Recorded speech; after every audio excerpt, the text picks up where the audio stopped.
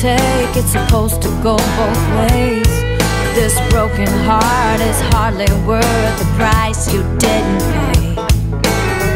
Baby, hey, good morning guys. Yes, it is another good morning. It is kind of dark out there, so you won't be able to see much out there. Just wanted to show you that it is nice and dark out there. So we are starting bright and early, I guess you could say. But hey, we had us an awesome supper in here last night. Every Wednesday night here in Clearwater, Minnesota at the Petro 2, they got the chef cooking pasta the way you like it, and it was really nice. I love pasta, so they made it to my liking, and it was super good. So anybody coming by here on a Wednesday, I recommend you stop in here and you go check it out, because if you like pastas, you're gonna like this one, that's for sure. They cook it right in front of you. They got it right there in the center of the room, the whole cooking and everything, man. They do it right there in front of you. That's just awesome. And that delayed me a little bit, so I didn't get going quite as early as I wanted, but hey, we're here. We're getting our day started, so let's come and follow us along on our daily journey today. Would appreciate that if you did. Alrighty guys, the sun is finally starting to climb up somewhere. I can't quite see it just yet, but hey, we got daylight. Yeah, we're finally through Minneapolis as well. There's a little bit of a rush hour today. I didn't expect it to be quite as bad as it was, but it was bad. And here we are, coming into Wisconsin. Yeah, looks like this lake is, or this river or whatever you want to call it, is just about frozen now. Yeah, it's not nearly as cold here today as it was yesterday, but that's a good thing, right? That's what we wanted. We wanted a little bit warmer temperatures as we went further south, right? That's kind of what we were hoping for anyways. Yeah, we still got 520 miles to do in order to get to our delivery, so we gotta giddy up and go yet. Keep to the left on I-94. And I've been looking at the weather, and somebody also sent me a link to a forecast there. Looks there around Chicago, a little south of Chicago, there's a 1,000-mile stretch where they're getting ice rain right now. That's not looking so good for me, you know, because that's exactly where I'm going to be going into as well. Now, hopefully by the time I get there, they'll have everything cleaned up, but you never know, right? You never know. It's just the way it goes. But, so far the roads have been good for me though. I haven't had no complaints with roads yet. I can't complain, that's what I meant to say. Yep. It's not really windy too much either, so that's good. We're having a good morning so far. Well, let's try and keep it that way. In 0.2 miles, keep. Well, it looks like the Wisconsin scale decided to be open today, so I guess we have to go over the scale, I guess, or I don't know if go actually over the scale, but we just kind of gotta roll by here and see what they want from us today, right? Yeah, that's the plan anyways. In 500 feet, or that's what they want. I-94. They're definitely in there today, but they keep giving us the air. Oh well, then why even pull us in, right? If we would have had a pre-pass, we could have probably done it like that Walmart truck there that's going over there. We could have gone by the scale. We wouldn't have had to pull in, but fortunately we don't have pre-passes here, so we don't get an indicator if we get okay to go or not, right? But it's okay. For those of you that don't know what a pre-pass is, what it is the scale has got sensors on the highway already, and they got like a little plate over the highway, and they can pre-measure your weight. And if you're light or whatever, then gave you a bypass, basically, meaning you have a little thing here sitting on your dashboard or window or whatever, and it will indicate red or green. Whatever light pops up is the indicator, right? So if it's green, then you can go. And if it's red, that means you gotta come in anyways. Doesn't mean that you're going to get the bypass every time, but at least, you know, if they were going to give you the bypass, I wouldn't have had to pull in, right? So that's what a bypass or a pre-pass system is, and how it works and that kind of stuff. So for those of you that are not from this country, you might be wondering what the heck is that, right? But anyways, we're going to continue on with our journey and see what the rest of the day will have in store for us, right?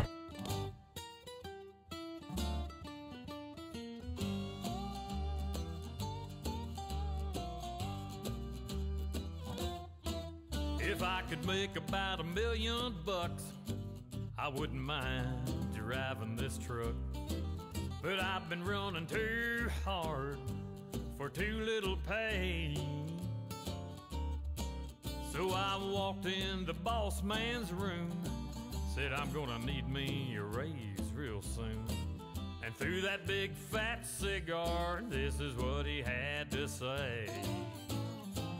I can only please one person today, and today ain't your day.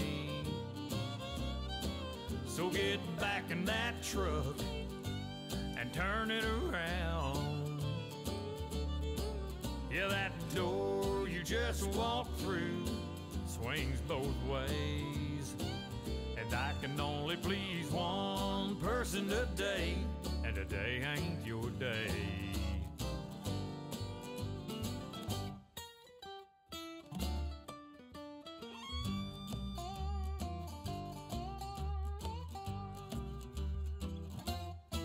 I came in off of the road, told my honey I've been pulling a heavy load.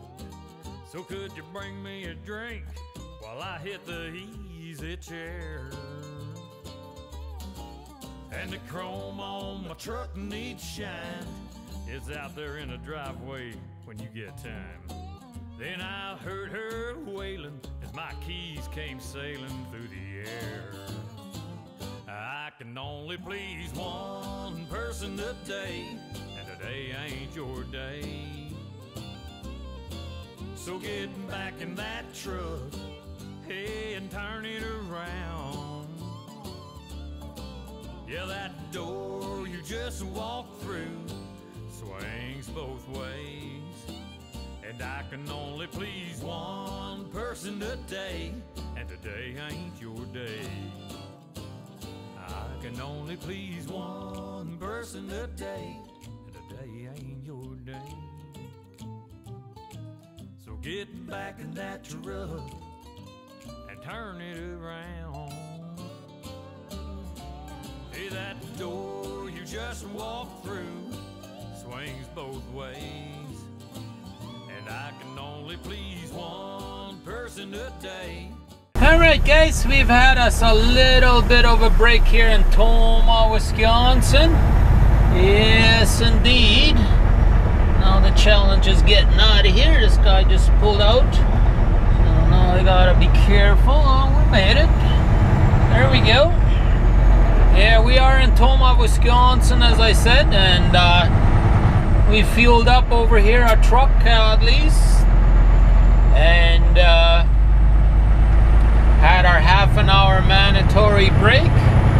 Went inside and had us a little bit of a breakfast done, and now it's time to get back on the highway. We got 380 miles to do yet, so we better get her going, otherwise we will be in rush hour in Chicago, which I suspect we will be anyways a little bit. But hey, that's the way it goes sometimes. Well, we're gonna give this a try and hope for the best, right? There we go, made us a little stop and taking care of B's and E's, as they say. Now we gotta take care of the rest of the business, right? Which is driving. Yeah. the miles behind us that we need. And it looks like the sun is wanting to come out and take a sneak peek at us. That's awesome news as well. Yeah, I like to have nice sunshine, especially since they've gotten some ice rain past here. It'll be nice to get a little warmer weather, because that will in essence warm everything up and it will melt the ice, right? Looks like they've put a lot of salt down on the road already, so we should be a-okay. I still need to call the customer though. I think I'm going to do that here pretty soon, because if I don't, continue on this road for then 3.2 miles. They might go home before I think about calling them again, right? Oh boy, look at that. There's a tractor trailer in the ditch over there. I don't know how long ago that happened, but it looks like it must have happened a little while ago, because they got cones up there, and looks like they got the lane closed up there and everything. Yeah, he went right into the ditch there. That's not good. Must have been pretty nasty up here with all the ice rain that they've gotten here. Like yesterday, and I think yesterday that's when the ice rain and stuff was coming through here. So that's from what I've been hearing anyways. Still surprised they haven't pulled them out, but I mean, there's a town right here, so I'm pretty sure they should have a tow truck there. So I don't know why they don't have them out of the ditch yet, but hey, maybe they're busy with other stuff, right? Could very well be. But I like it that that sun is starting to peek through there. That I really do like. And we filled up there with number 1 fuel. Make sure so we don't freeze up, because the number 1 fuel is winterized. And you don't find that at too many places here in the US. Very few places have number 1 fuel. Most of them only have number 2. So we always gotta look for the ones that got number 1, and I know the Quick Trip has got number 1, and since I don't know which direction I'm going to be going after I get unloaded, I might be going back again, right? So might be going back towards the cold, and if that's the case, I need number 1 fuel from keeping everything from freezing. Plus the cold is moving that way too, so I'm kind of driving with the cold as well, although it's not nearly as cold as it was back at home yesterday, but hey, better safe than sorry, right? That's the way I look at it. Alrighty guys, we are now in Chicago on 294. Yes, indeed we are. And it is starting to get rush hour time. Yeah, it's about 3:42 in the afternoon, so I kind of suspected that this is what was going to happen because of the time of the day. We're going to be running into a little bit of traffic, but hey, it's what you have to deal with at times, you know. Just happened to be the way it worked out. That's all I can say. But we did get us a reload offer earlier, and then that load got cancelled for some odd reason. And so then I said to them, I said, well, that load was only supposed to go back to Winnipeg anyways. And I really wanted to get some good miles this week. I really need some miles, right? So I texted him back and I said, if at all possible, try and get me a load that will get me some miles. I really need some miles. And so he came through. He sent me a message later with a new load offer, and that's a much better load. Let's hope that that load ain't going to be cancelled. I'm not going to say where it's from or where it's going just yet, because who knows? It might get changed again too, right? You never know, right? So we're not going to speculate on where we're going and all that yet. We're just saying that I'm very pleased with the new load offer that I've gotten. But yeah, we are definitely in rush hour traffic for sure. In Chicago, yeah, we just went by the O'Hare at the airport here a few minutes ago. And usually once we get past this stretch a little bit, then it kind of eases up for a little bit. So we'll see if that's going to be the case today or not, right? We just have to keep our fingers crossed and hope that that's going to happen. But as of right now, we're just cruising along and enjoying our day. We did fly our drone a little bit earlier. We'll see what kind of footage we got off of that. If we got good footage, you would have probably seen it by now. Would have probably been in the video already, so hope for the best, I guess. But I called the customer earlier, no answer. So I looked on Google Maps, and it looks like they got no gate there. It looks like they got plenty of room there. So we're gonna go ahead and give it a shot and see if we can just go right to the customer here and spend the night at the customer's yard. Hopefully they will allow us to do that. Hopefully they won't kick us out of there, but if they do, we're just gonna have to find us a different place, right? But anyways, we'll make our way through Chicago here as much as we can, trying to keep our distance from vehicles, so that way if something comes to a standstill, we have time to react and come to a quick stop if we need to, right? That's usually the goal. That's where a lot of people screw up. They don't keep their distance. If you keep your distance, like I am, you should generally have plenty enough time to stop. It takes, I believe it's, what was it, 350 feet or 700 feet or something like that for a big semi-truck that's fully loaded to come to a complete stop. A lot of four-wheelers don't realize that it takes such a long time for a big truck to come to a stop, and they just think they can sometimes, because we got so many wheels and tires, that we can come to a stop quicker. That ain't the case. That ain't the case. That's for sure. But anyways, we'll continue on with our journey and hope for the best, right? Well guys, we have come to another end of the day. Yes, indeed we have. And guess what? We're at the customer that we are to be delivering tomorrow morning, first thing in the morning. That is awesome news. I love it.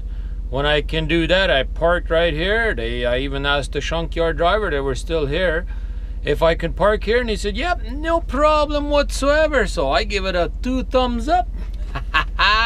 Yeah. So I looked it up how far it is to my second delivery, and it's about 140 miles to my second delivery. So I figured, you know what, it's 8 o'clock Eastern time here right now. I don't deliver till 7:30 tomorrow morning, so that means I got 11.5 hours that I can kind of waste over here pretty much. And so, well, I gotta take 10, right? So another 1.5 hours extra, so that gives me time to go ahead and do some editing. So I figured, why not finish off my video today and let's get to editing. And then if I do get the load that I'm supposed to be doing tomorrow, then I'll be able to have my videos ready to go. As soon as I get back into Canada, I can get that Wi-Fi system going and we can get these videos uploaded for you guys, so you guys have something to watch. I know you're probably dying to watch me, right? If you are, leave me a big thumbs up. I would appreciate that. Excuse me. But yeah, we're gonna go ahead and get out of here. I hope you enjoyed today's little vlog, and we'll be back tomorrow again, guys. We're back on a roll now, so excuse me. We'll go ahead and make us probably a bite to eat, put the video together, and then get a good night's sleep, and we'll be all ready to go tomorrow. So don't go nowhere. We'll be back here tomorrow morning. So have a good one, everybody, and we'll see you on the next one. This has been Trucker Rudy.